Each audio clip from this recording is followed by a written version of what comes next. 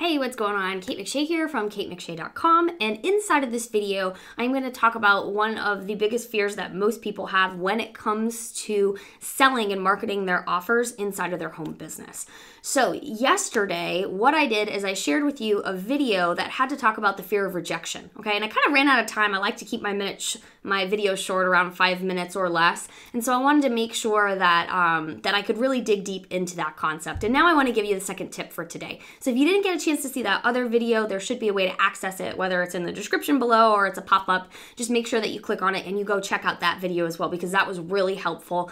And my 10 penny strategy I know has helped a lot of our students, and that would be something that could be really helpful for you as well. All right, so next tip is the fear that one of my students had was always moving forward with inspirational stuff but never asking for the sale, because there was this fear of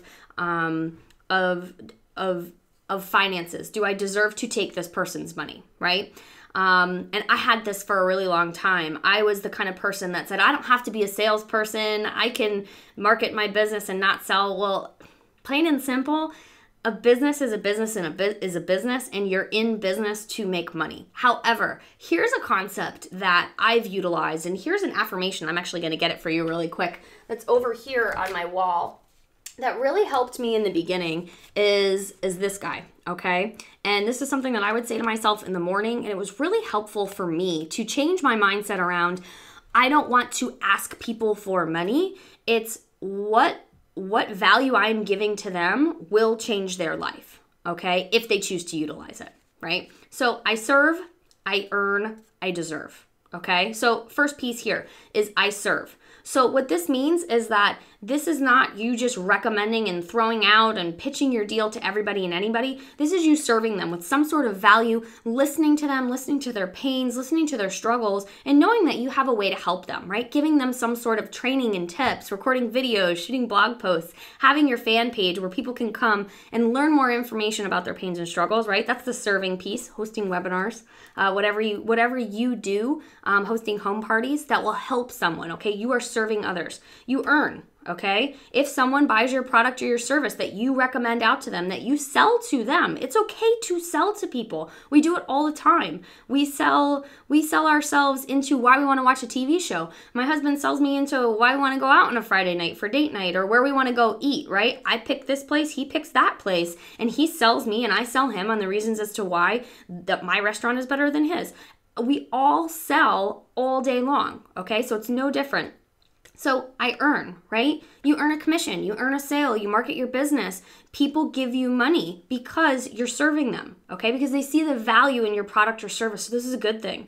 And you deserve it, okay? If you're giving out value and you are giving out your service and your time and you are really helping change people's lives so that they buy your products, you deserve that. Okay, you deserve that income. Your business deserves the income. You deserve the difference that it's going to make in your life, okay, and in your business. The other thing I can tell you is that think about it this way, all right? What if you don't sell? What if you only do inspirational stuff?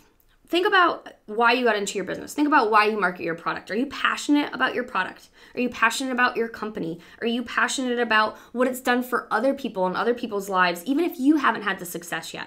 Well, here's a good way to think about it. If you don't sell your product or opportunity, or you don't recommend it out to somebody, then guess what? That could be that one person who needed your product or service. That it could potentially help them retire from their job. It could help them become healthier. It could help them get rid of their arthritis. You know, whatever it is, start thinking from the mindset of, if I don't recommend this out to people because I've seen what it's done for myself or seen what it's done for other people, how is this going to affect somebody? How is this going to affect the person in the future, okay, that I haven't sold my product to, or I haven't sold my service to? So I want you to think about it from that way, okay? I serve, I earn, I deserve, fully deserve it, okay? And also, if you are not recommending out your products and services, how many people's lives are going to stay the same?